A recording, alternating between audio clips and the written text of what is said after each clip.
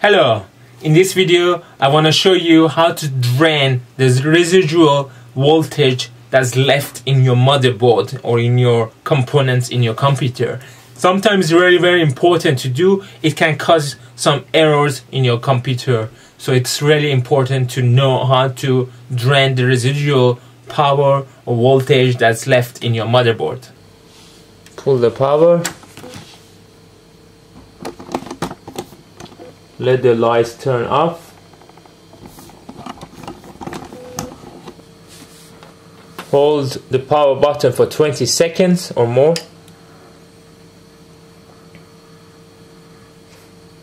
Thanks for watching, guys. For more in-depth details about troubleshooting some of these problems, you could refer to my other videos that I've put them in the description of this video.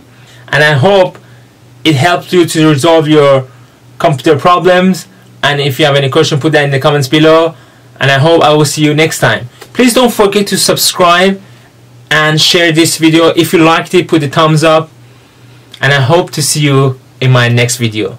Thanks for watching.